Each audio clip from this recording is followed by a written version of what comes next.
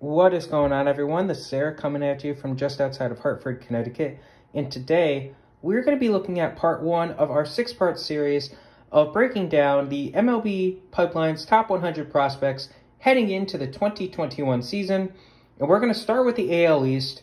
So, MLB Pipeline's released their top 100 prospect ranking here recently on Friday, January 29th.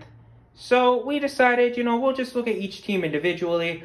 Last time I did this, I went into complete detail. I looked at each team's top 10 prospects. This time, we're just going to glance at the top 100 prospects in each organization.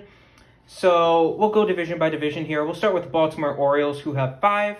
In the number 2 ranked catcher, Adley Rutschman, who was ranked 4th last year. So we're not going to discuss everybody's ranking last year, but using him as an example, the 2 in front of him means he's the second ranked today. And then, of course, you have his position, his name, and then in parentheses is going to be what rank he was last year. So then we have the 27th ranked right-hand pitcher, Grayson Rodriguez, 69th ranked left-hand pitcher, Houston Kjerstad, who was just drafted this past season, the 70th ranked left-hand pitcher, DL Hall, and the 77th outfielder, first baseman, Ryan Mountcastle. So Baltimore probably is going to see Rutschman and possibly Mountcastle both debut and no longer be classified as rookies during the 2021 campaign. Time will tell. The other 3 probably will remain in the minors. DL Hall possibly will debut as well and get his prospect status revoked in 2021. Again, time will tell. Hopefully we have a season start on time this year. And then we have Boston. Boston only has 3 top 100 prospects. In 44th ranked first baseman Tristan Casa, 49th ranked shortstop second baseman Jeter Downs, and 93rd ranked third baseman first baseman Bobby Dahlbeck. Now, all 3 of these guys are power hitters, and of course it's always a little awkward when 2 of the guys basically play the same position because Dahlbeck is a first baseman by trade who has been kind of moved to third base for the time being because he's less of a defensive liability. It's going to be interesting to see how they do. Dahlbeck did make his debut during the 2020 season, so he's probably going to graduate from the list shortly. Don't be shocked if all 3 of these guys graduate in 2021, but we'll see again what happens this year. Boston, far cry from what they had a few years back, but still have some talented building blocks to work with.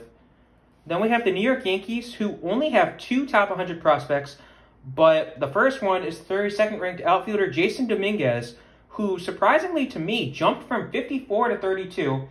Now, if you don't know who Jasson Dominguez is, he's a 17-year-old who they signed as an international free agent, and this guy has been compared to numerous players from Mickey Mantle to Mike Trout. So, we have yet to see him play professional baseball in the United States. It's going to be very interesting. And then, of course, we have the 88th ranked right-hand pitcher Clarke Schmidt. Now, Dominguez is years away from being AAA ready even. Clarke Schmidt will probably graduate in 2021.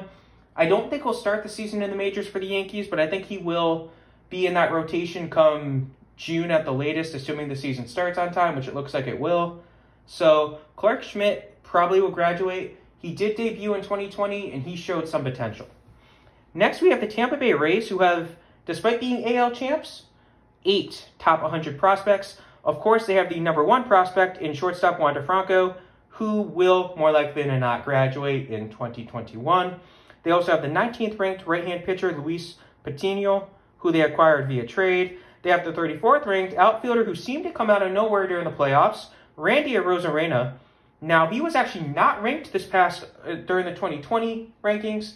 He came out of nowhere. He's just dominated, and the Rays are hoping that he can stay as dominant as he was. He will probably graduate soon. And then we have the 50th ranked second baseman shortstop, Vidal Brujan, 72nd ranked left-hand pitcher, Brendan McKay, 84th ranked left-handed pitcher, Shane McClanahan, 85th ranked second baseman shortstop, Xavier Edwards, and the 90th ranked right-hand pitcher, Shane Baz. Now, I mentioned Baz in a previous video, the Chris Archer trade breakdown. Oh, poor Pittsburgh. McKay, just to point him out, he has really fallen in recent years.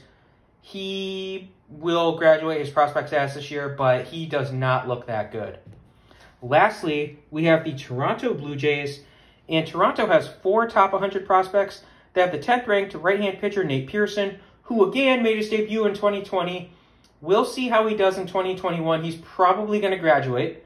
Then we have the 22nd ranked shortstop outfielder Austin Martin, 46th ranked shortstop Jordan Grossans, and 87th right-handed pitcher Simeon Woods Richardson. Now, Austin Martin did get drafted this past year. He is probably going to be a fast climber through the minors. We honestly could see him debut in 2022 at the end of the season, if not 2023. He has a lot of potential. If you're Toronto, you have to be happy with him. We'll see what position he goes to, but the big name, of course, is Pearson. Pearson really looks good. Toronto's hoping he can be the next big name for them. But yeah, that is the top 100 prospects for each of the AL East teams. Hope you guys enjoyed this. Have a good rest of your day.